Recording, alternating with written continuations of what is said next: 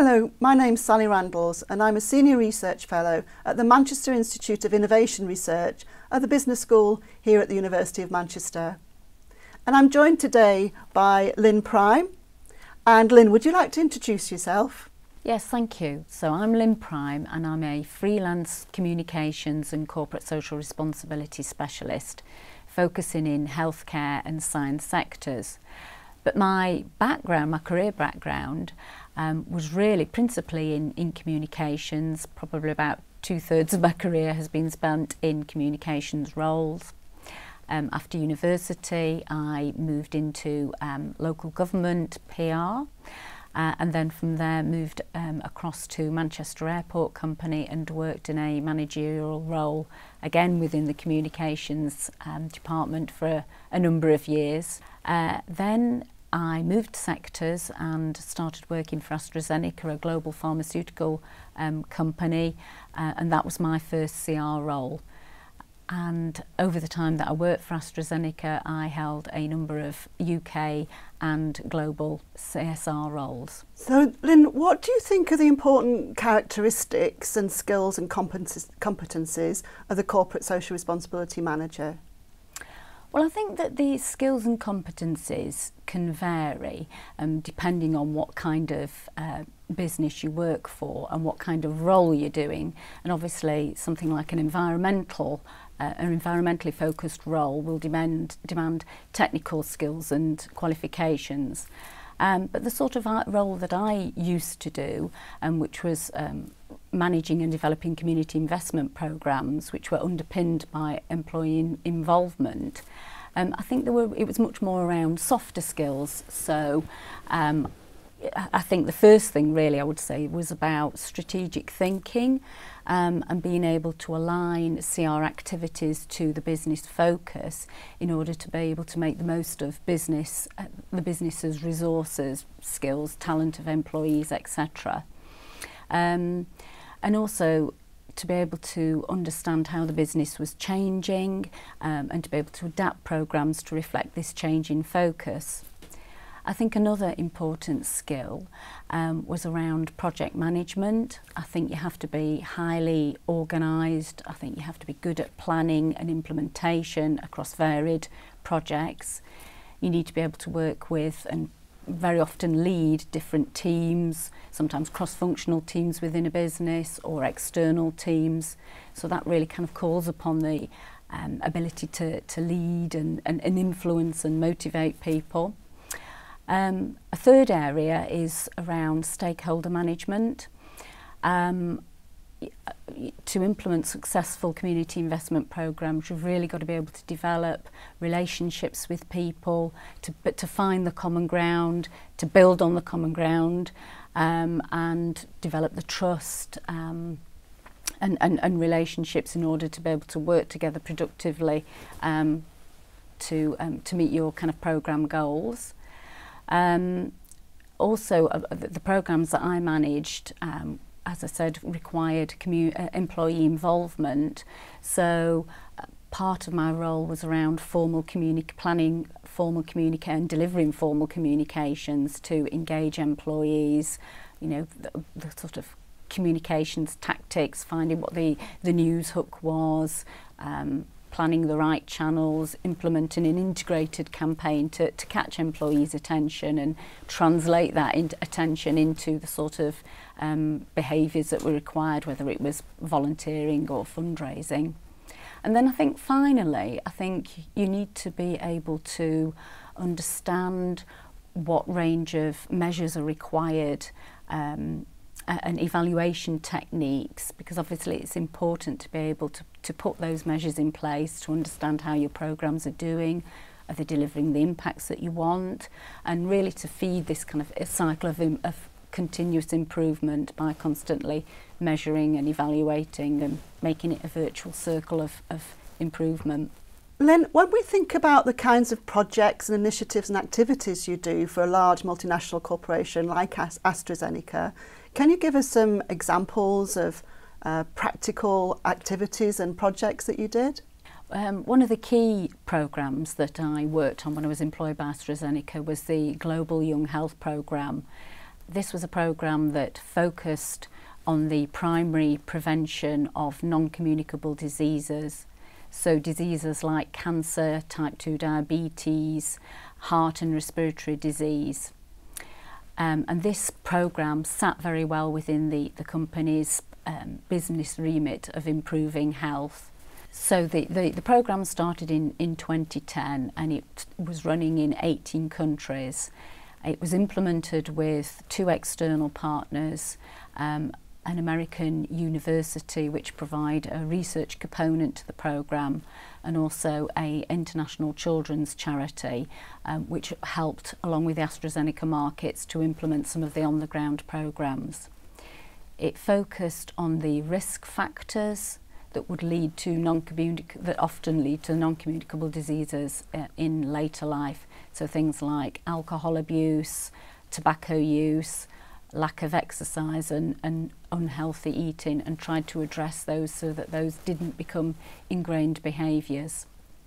That's really interesting, Lynn. And how is it that a large company like AstraZeneca, with all its many functions and the size, the number of employees, how does it translate its values into policies, and how does it actually do that in practice?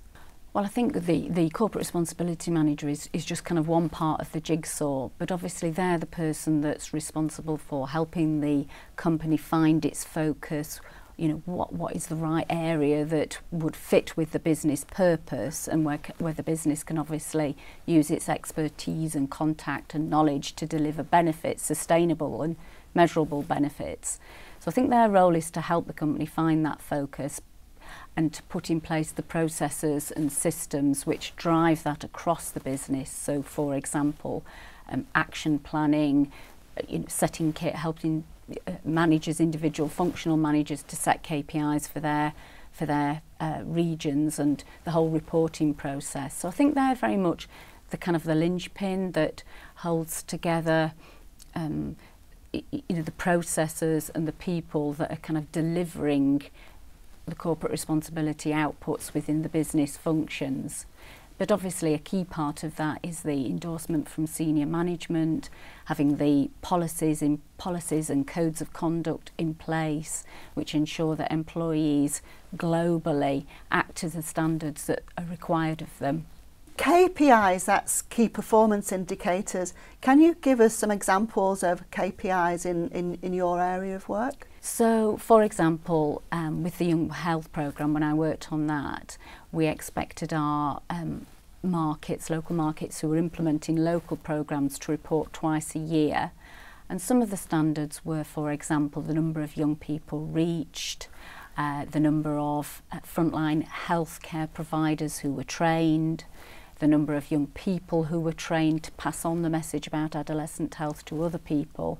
Those were the sorts of indicators. So very kind of hard, measurable, output-related indicators. And that helped us to piece together the value that the programme was providing in its entirety. That's really interesting, Lynn, about how the company works with its CSR role in terms of internal communications and processes that you put in place to manage that, the processes and systems that you put in place. So what about, if you like, inside out, the different kinds of organisations that a company like AstraZeneca would work with, and how you decide which organisations to work with and prioritise your issues? How does that work in practice? Well, I think the large companies have inevitably, I think, usually want to be transparent about their activities. So part of the corporate responsibility process is about reporting your activities to the external world. Very often it tends to be part of the annual report, and the activity was also validated by an independent assurance body that would look at the evidence that has been put forward and test it to understand whether it's right, whether it's robust, whether it, whether the outcomes are delivered against the targets that are being set.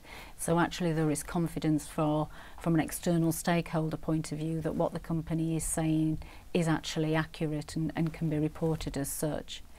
And I think another way in which large companies can demonstrate their determination to improve on community issues in a sustainable way is by